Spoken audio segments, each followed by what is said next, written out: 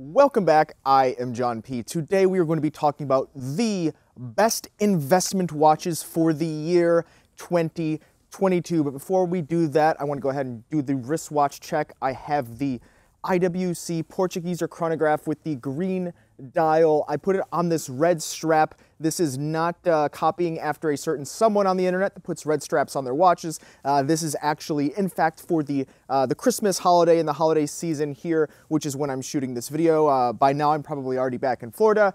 As you can see, I'm not in Florida. I think the jacket gives that away, but nonetheless, I am going to be making this video for you with my Christmas watch, the IWC Portuguese chronograph green dial with the in-house movement. By the way, these have gone crazy in terms of desirability. I bought this watch from another watch dealer and just on the whim because of the green dial, and I thought it would be fun for the holidays, and then I didn't realize, but I checked online, and these are actually trading at sometimes over retail, which I think is bonkers for an IWC chronograph in current production.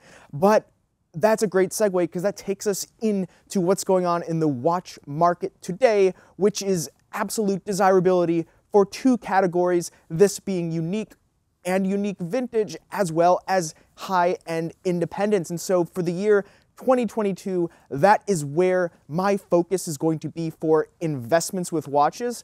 Now, if you've been watching this channel, you know that I oftentimes, if not all of the time, have been not an advocate for investing in watches. I think there are better places to put your money, but so many of you have reached out to me on Instagram, The Real John P, as well as Delray Watch, delraywatch.com, where you can buy, sell, and trade watches, talking about how you've decided to invest in watches anyway. So for those of you that are stubborn and just want to invest in watches, I'm going to share with you my picks and where I would place the money to see the best returns if you really wanted to. Once again, not advocating this. Also, please do not forget to check out sinclairstraps.com for the best premium high-end leather watch straps. So the first brand, by the way, I just have my notes here. I'm outside. It's a lot going on. But the first brand that you need to focus on is FP Journe. Do yourself a favor, have a little test, go to Chrono24 online watch marketplace, or go to eBay or Watch Recon or any of the other places, type in FP Journe and see what comes up. The only things under $70,000 for the most part. Sometimes there's private sellers, but the only things is basically the battery-driven or the quartz-driven FP Journe Elegant, which used to trade a couple years ago at $8,000, now upwards of 50 plus depending on the model. That's about it. You have a couple of the lower-end sports, the Octa S line and some of the other Octa lines, the more approachables, but all the high-end Journes, forget about it, totally gone. The thing is, and you'll see this as a trend in the watch brands that we'll be talking about in the watch models to focus on in terms of seeing a great return or holding the value, is the scarcity, and FP Journe has the scarcity as well as that super high demand, right? Think FP Journe only makes 800 to 900 pieces per year, and when so many more people than that want to buy every single last one of their watches, it's just easy to think how these watches can continue to climb in price and value and can be looked at as investments. So FP Journe is where I would focus, and you can see a lot of the dealers are very, very willing to stock these at higher prices than ever before, because a lot of us know that these are going to continue to climb in price, and it's almost a name your price brand at this point, and there's so many people that want them. So this is the #1 brand that I would look out for, is the FP Journe. Any of the models, doesn't even matter if it's a ladies model. By the way, we had a ladies model in through the door, is one of the ladies Elegant with the diamonds, and it sold almost immediately, I believe. So it just goes to show you a watch that otherwise from any other manufacturer or brand would have taken years to sell. Ladies pieces are difficult to sell in the pre-owned market. This sold immediately. Goes to show FP Journe 2022. Now next, we have another more scarce, but still a larger manufacturer than FP Journe. This is going to be A. Lange & Söhne at 5,000 pieces per year. Within the last few years, 3 to 4 years, A. Lange & Söhne has become a blue chip brand at this point. Previously, A. Lange & Söhne you can get at a steep discount. Now, I'm not talking about all the pieces. I'm not talking the Richard Langes or any of the higher-end Tourbillons. You'd still have to play ball a little bit if you know what I mean, to obtain some of these higher-end pieces. But within the last few years, even the slim lines, the most simple, basic two-hander dress watches or the three-hander, with these sub-seconds, these, the Saxonias of the world, these A. Langunzonas are now selling at retail or even a little bit higher, especially now in the holiday season. And this is something that truly blows me away, because even though they only make 5,000 pieces roughly per year, it's still Richemont. It's not an independent manufacturer. It's a very high-end manufacturer of watches using traditional methodologies from Germany. Great watches. I love them. Timeless and very classic and handsome designs. But at the end of the day, a Richemont brand, but the desirability far exceeds the production. And so, like the others I'm talking about, that's what I look for, right? Think of, when you invest in real estate, you want to find a hot market, a place where everyone wants to be. And, as time goes on, people will pay more if they really want it and they have the means to do so. So A. Langunzona, put it on your list.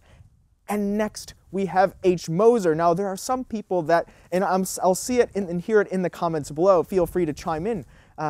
There are some people that think H. Moser, Federico Talks Watches and Delray Watch, and H. Moser somehow were involved in some grand scheme to pump up the prices for H. Moser.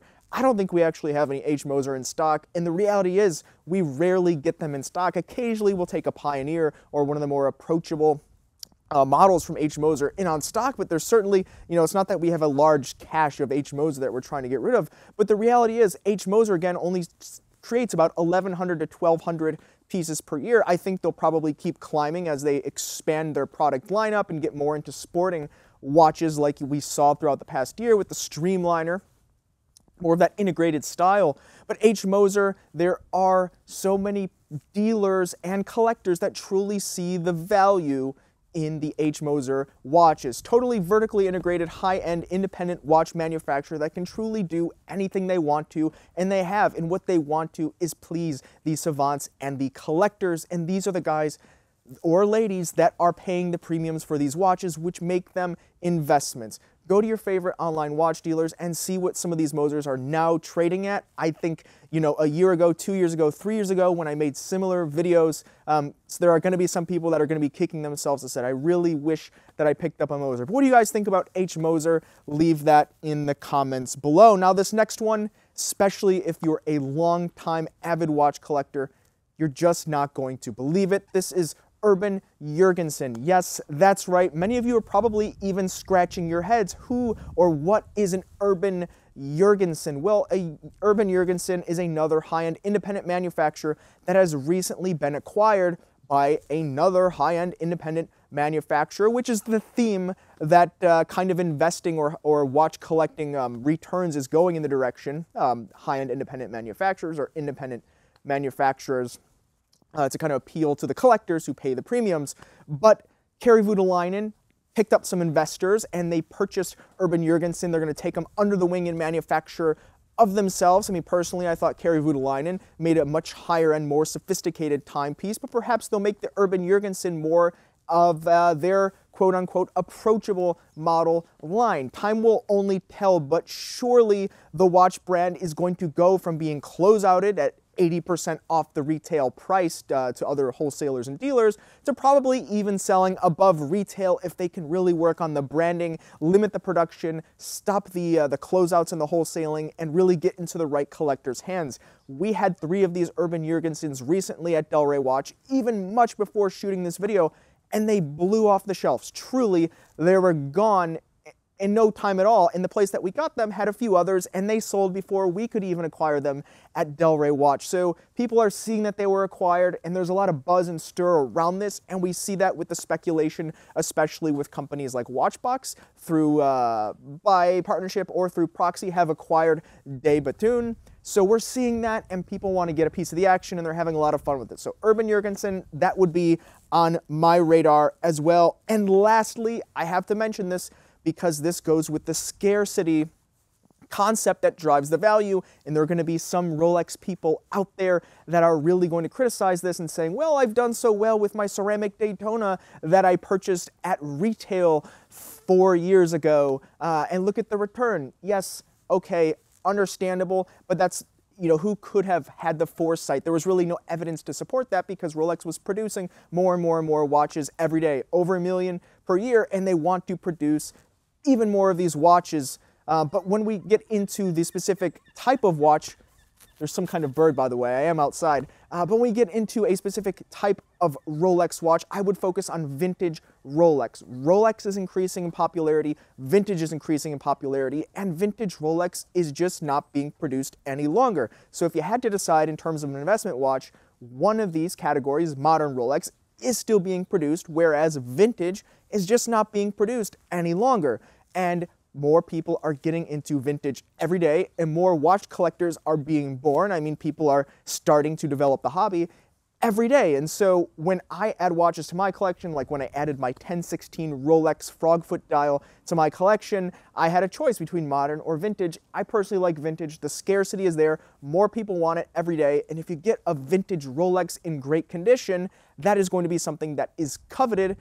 And it's a different type of thing, right? Because when you look at a modern Rolex, they're all the same, more being produced. But with vintage, it's a little more art world, it's a little bit more antiquity, antique, and there's just something about that. And so in terms of, once again, the scarcity, that would be the direction I would send you in for watches as investments in 2022. So I want to leave this video on, once again, a note where I started the video and say, I do not recommend out of anything out there. I'm not giving financial advice. I'm not telling you what to put your money into or to invest in. This is nothing like that. What this really is just where I think the most increase in terms of value are going to be, which is probably the most likely categories or the easiest categories to predict.